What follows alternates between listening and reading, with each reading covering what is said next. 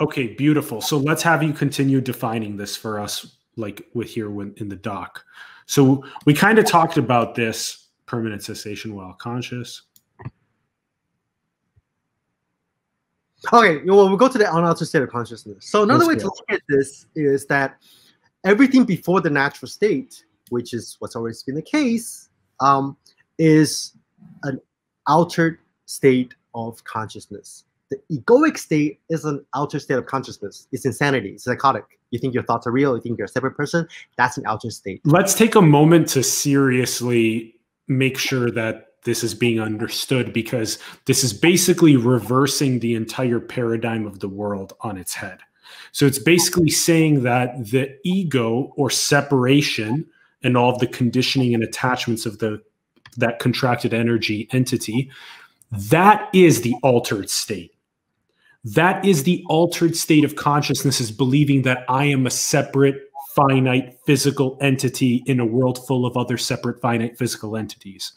That's the altered state. And then that's a really big paradigm shift. Okay.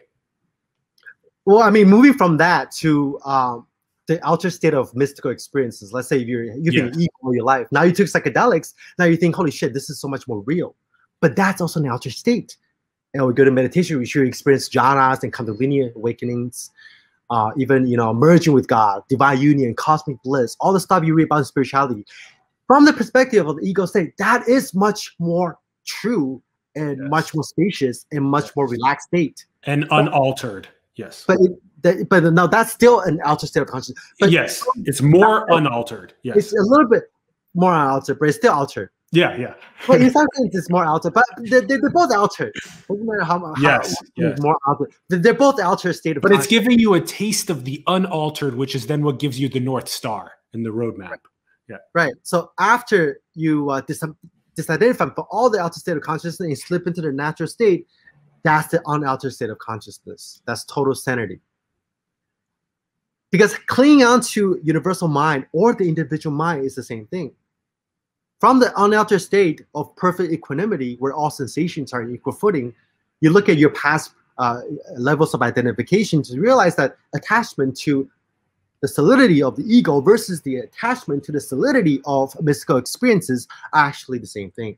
They both create cleanness and suffering. That's why the Buddha said that not only do you have to let go of the material realm, the form realm, you have to let go of the formless realms. Yes. You can't be stuck in the golden chain of jhanas and psychedelic trips and mystical experiences. But I will go ahead. I just wanted to briefly say that, just to put a little flag in it, just that it is still really important as people are stuck in physicalism to point people towards the formless, towards consciousness. Of course, yes. That's why the stages are there. Yes. Okay. You there's some people that just jump from like stage 1 to 5. They fucking go insane, man. Dude. But here's the thing. Here's a point that's very important. See, the people who hasn't experienced the non-experience of our true nature, when they only have the egoic state in the mystical experiences to compare their experiences with, they're always going to be confused. They're always going to think the outer state of mystical experiences, the God consciousness on psychedelics or meditation or spontaneous glimpses, temporarily transcending the self. They're always going to think that's enlightenment. Yeah. Yep. They're always going to confuse that with enlightenment because they've only got the two outer states to compare it from. Of course, the mystical experience is all the unity consciousness. Yes. It's always going to be more enlightened than the ego state. Yes. There's more to disidentify. Yeah, so that's why the ego attaches to the mystical experiences and says this is it. Yeah. And before you have a realization, which is the locking of the true nature, it's really, really difficult to see this because I've been trying to tell people the difference between mystical experiences, which is the temporary transcendence of the self, which the self always comes back because it's not a realization yet, versus the permanent dropping away of the self, which is the realization. Jeez. There's a huge difference there. Yeah. And if you haven't had a realization, and a realization can only occur naturally. There's no realization on a psychedelic trip when you're high. I mean, maybe there is, but like it's so filtered, you can't extract it, right? So when I keep trying to tell people that, dude, there is a difference between a realization and an experience, between dropping away of the center permanently versus just temporarily transcending itself. Because when you still have a center in the head, when you kick psychedelics, no matter how crazy this experience is, it's still going to be filtered through whatever solidity that's in the head. If you're in the beginning of the path, the solidity is your entire body mind. Once you get to the very end of the path, the solidity could be this tiny little atom somewhere like in the head, somewhere. Yeah. Still going to get in the way of infinity, closing in on itself into this figure eight loop. And the 99% and 100% is quantum. It's a different order together. Yeah.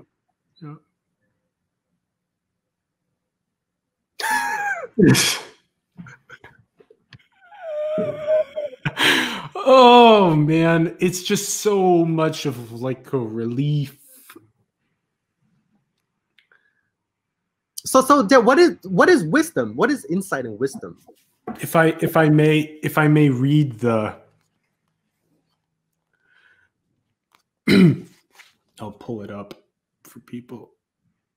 And for people that are getting kind of confused and scared, I'll just remind you one thing. Wisdom is not something you accumulate with the mind or something you read in spiritual books.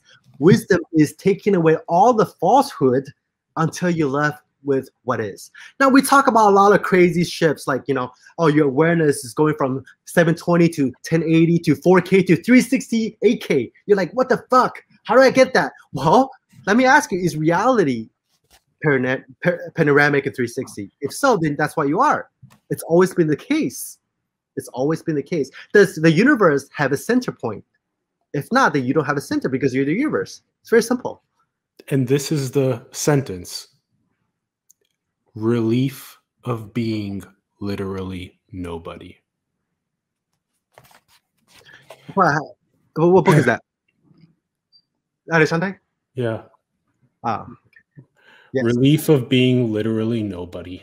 That is when you're dropping into this emptiness, you're dropping into this no self, you're dropping into slowly into this natty state, you're just kind of dropping in easefully, and it's just this relief of not needing to be anyone, a relief of knowing that you're nothing along with everything, and that you can just peacefully relax all of the contracted conditioning that you built up over the years of wanting to be seen as an individual, wanting to be seen as a somebody, although we are still that spark of the infinite, like we mentioned, but all of that contracted energy that built up around all of the conditioning from your childhood and all of the things of wanting to impress other people and to have all of this money and success and fame and, oh, if I just get or being a spiritual cunt, just exactly, especially that one has been so important for me recently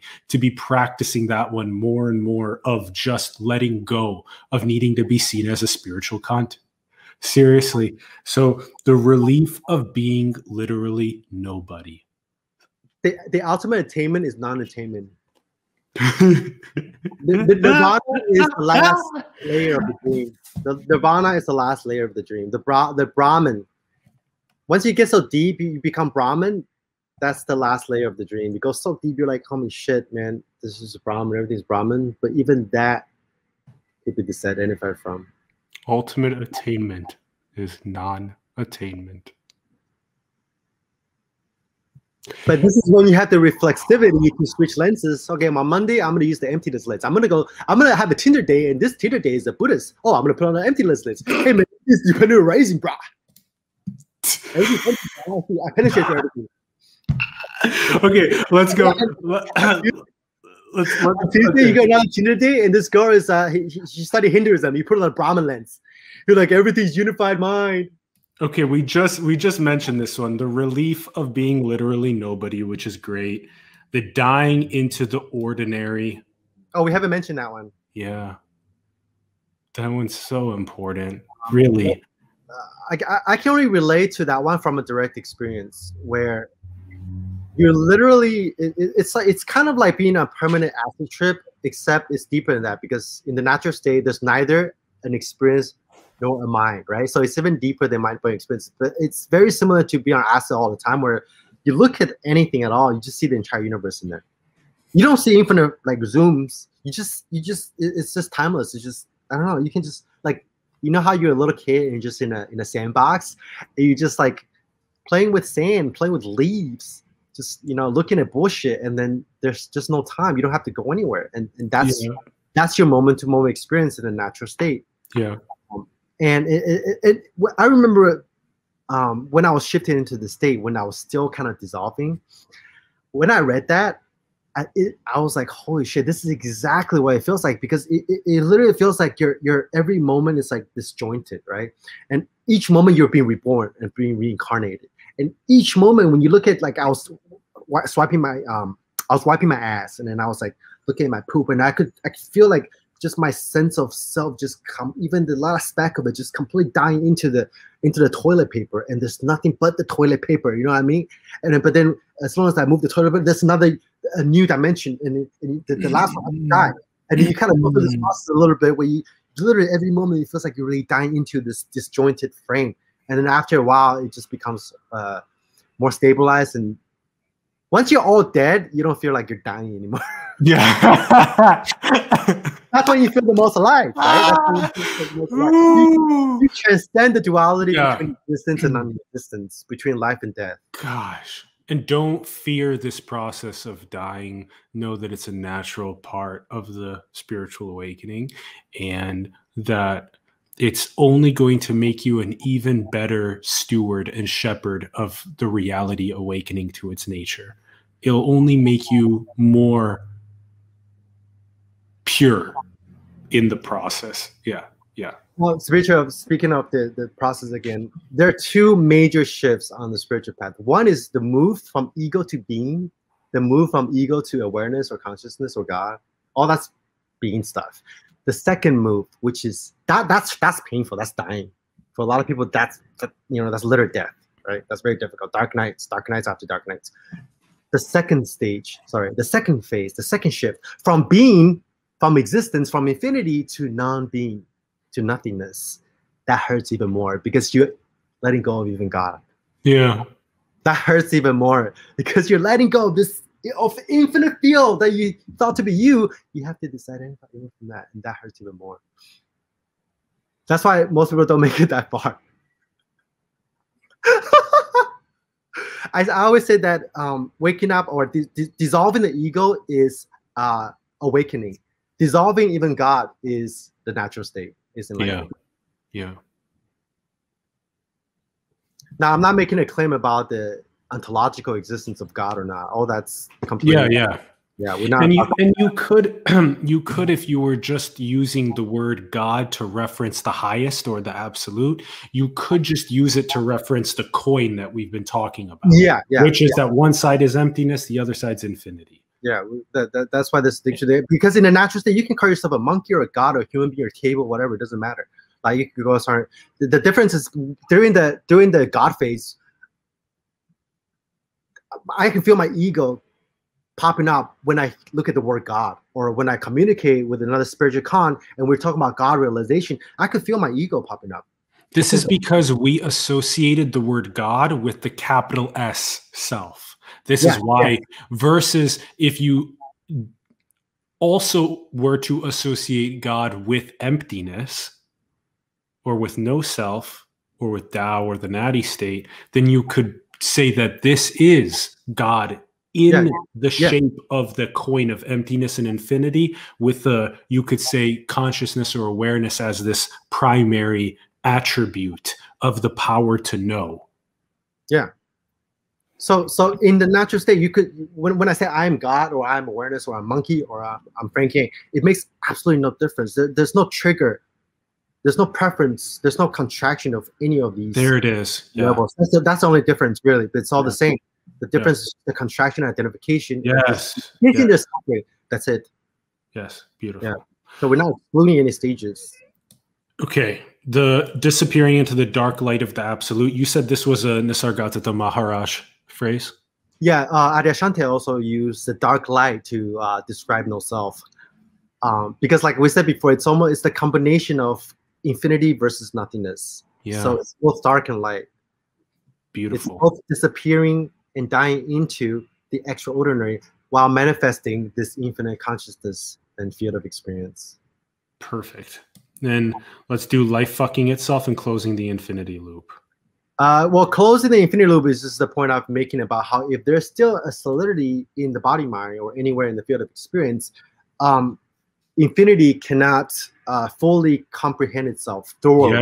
Yes. You know how this the logo or the animation of the figure 8 or the snake, cosmic snake biting Ouroboros, yes. Yeah, it's going infinitely like this, right? If there's a speck in there, it won't close. It won't close. Yeah. So even that little bit of, even if it's at the level of,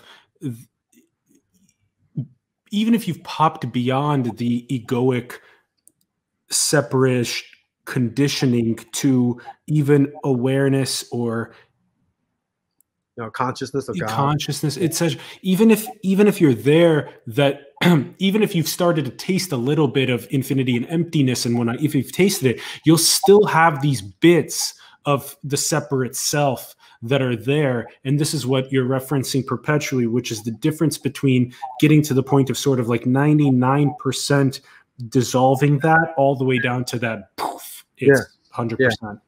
Yeah, that's the difference between you as a separate entity having an experience of awareness, consciousness, or the divine, versus just reality being itself. That's all you can do about it.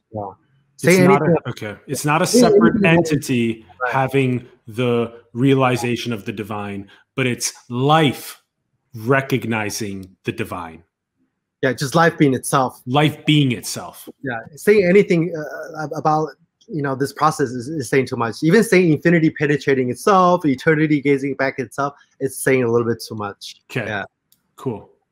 That we just covered that as well. And that's the difference between, like, how people get into the later stages of jhanas. They do get into infinite consciousness, but the teacher will tell them, hey, you're still stuck in the golden chain of the formless realm because they're experiencing infinite consciousness as a meditator.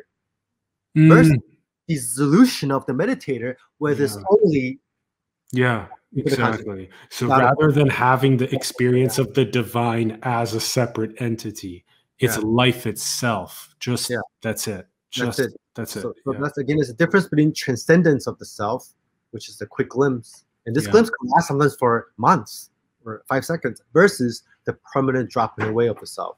Yeah. Beautiful. And life fucking itself also is deeply at play with dependent origination as well. That it collapses the witness, the witnessing, and the witnessed into one. And that's what this unilocality is. So dependent origination is very interesting because it's basically the notion that everything is interconnected, everything is interpenetrated, everything is, codependent arising, right? So without a you there won't be a me here. And we're all connected to infinite webs of conditioning that are arising.